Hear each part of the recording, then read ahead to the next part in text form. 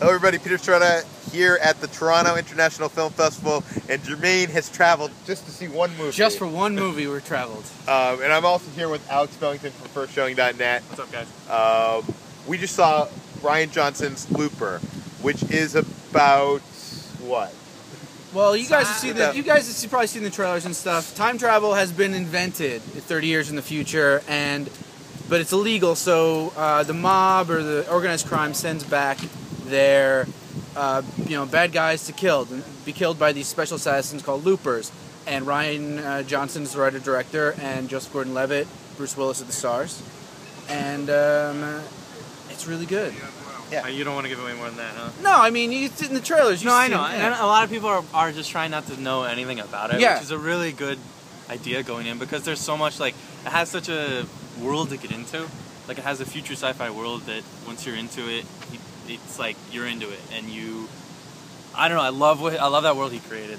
Sorry, this is a Rian Johnson film, by the way, of Brick and the Brothers Bloom. Previously, this is his third feature film. You know the one thing I want to say is Brick blew me away when I first saw it. It was one of those films that was just like so different than anything I had seen before. Although it's very the same as whatever. But it was just so unique. And when I first saw Brothers Bloom at the Toronto Film Festival, I think, I came out a little disappointed because it was more traditional than I expected from a Rian Johnson film. And over time, I've seen the movie 5 times, and I've grown to love it. I love the score. It grew on me quite a bit. But Looper, to me, is the film I expected from the second film from Rian Johnson. Do you know what I mean? Like, this is more... In a good way or a bad way? In a good way. In a good way. Okay. Because one of the things I've noticed with Rian Johnson, too, is I love all his films, but they grow on me. Like, the first time I see them, I'm like, this time not the case. This time I was like, I knew it, I was into it. Maybe it's because I'm partial to sci-fi, and I knew that, like, I'm going to love, as long as he nails the sci-fi elements, which he does, then I'm going to love it, and I did. But I also think it will grow on me even more, honestly.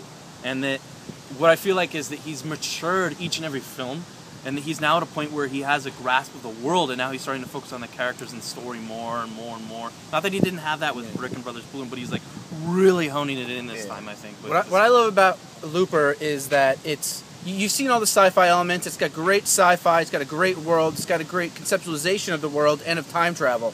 But what you don't know is that it tells a much more heartfelt, interesting story. I mean, it's very much, we obviously don't. I'm not gonna say anything more than that, but it is just of course not. But he uses the sci-fi in service of something so much bigger and so much more meaningful, and that really, really drives it home. I think, and the action and everything like that are used in service of that specifically, and are peppered in when they need to be, and to great effect. Yeah, no, I would say. One of the things that impressed me the most is how lean the script is. Every single bit of payoff is paid off, and like in multiple ways. And for a time travel movie, Back to the Future is my favorite movie of all time. There's some stuff that he played with time travel here that I've never seen in any other time travel movie before. And some of it's psychological, and what would you do in this kind of scenario, and some of it's like. I don't even want to ruin it, but it's just some really cool moments. He balances, to me, Rian Johnson with this film balances the like cool time travel sci-fi stuff that you're like, oh, that's so cool to see, and the intrigue of the story. Like, no matter what, constantly through the entire movie, you're going to be like, what's happening next? What's going to happen? Even when they like tell you a hint in dialogue, it still doesn't necessarily lead to where you think it's going to lead, and you're still constantly like, and it's not confusing. It's just that perfect balance of cool shit, yet also intriguing story, yet also interesting characters, yet also just constantly wanting to find out what's going to happen next, what's going to go on. I don't know. I just love that he nailed that balance a lot. I will say, I felt like while every scene, Pete's absolutely right. The script is very, very taut. It did leave me a couple times wondering, well, what is he doing with this? Where it just slows down to a crawl, and you're like, what's happening here? And then it's just character stuff, and he's really just making everything that happens later pay off more. Yeah. It hurts the pacing this much.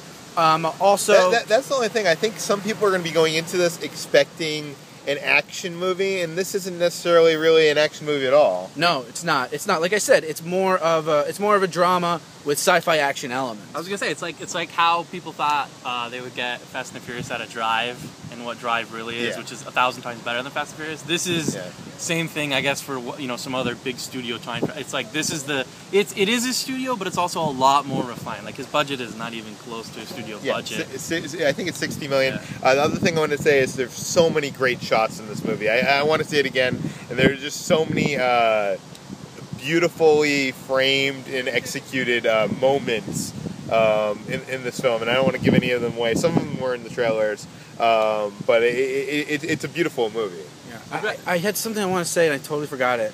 I hate that. Well, I want to say something, but it's not spoiler. It's too spoiler. But I just want to say that the film has left the kind of impact on me that I feel like could also have the impact on other people, where it's like it makes you think about your life, makes you think about your decisions and your choices in the sense of here's time travel within the mix of it, but also just thinking about that.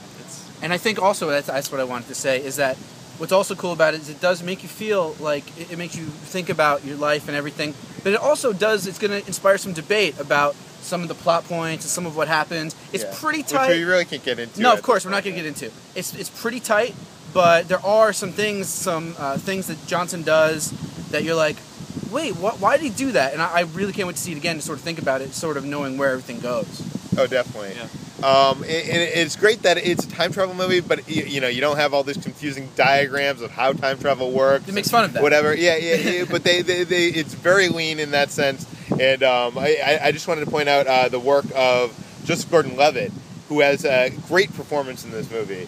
It's weird because in the trailers you can kind of see the makeup and the performance, but you don't see it as much as like when you see a full scene. I felt like when we first saw the pictures of Gordon-Levitt in the Bruce Willis makeup, I guess we call it, at WonderCon, it was like, whoa, he really is made up. He melts into it here. Yeah. Like, it doesn't even seem like he has any makeup, just a little bit in the nose, and you can tell he got his voice a little bit down, sort of be Bruce Willis, and it totally works. And like, there's other characters in the movie that have their older self because of time travel. And I've been watching a lot of The Newsroom. I'm not sure if you guys have been watching The Newsroom. And watching Daniels in this, it's just like, it's night and day. He's a great actor. Yeah, he's an amazing actor. Awesome. Yeah, he's got a small but short, sweet role in this. And there's a lot of people like that. I mean, like Dilla Hunt shows up in a small little role. Not Garrett Hedlund, that'd be funny. Tron Legacy drops in. That's great. But yeah, I mean, it's simultaneously everything you want it to be, but not what you expect. And what else do you want in a movie when it comes to that, right? You remind me, the last thing I want to mention now is Nathan Johnson's score, which is, I think it's Rian Johnson's cousin. And he's done all the music for all of his films, and he made this sort of off his own ambient sounds. There's been featurettes we've all posted about how they made it, and listening to it, I think it elevates the film from just being a film to the like true project that really makes it stand out. Like, not only here's everything Rian Johnson did, but then bringing it together, like the final product is, holy crap, this is, everything about it is unique and original, even down to the score. And it's very different than the Brothers Bloom score, which is like piano and orchestra.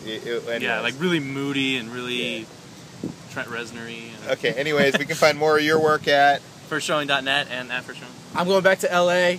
Toronto was great for a couple of minutes. It looks very beautiful for sunny. So thanks a lot. It looks kind of like California. It does a little bit. All right. Anyway, /film.com. We'll see you later.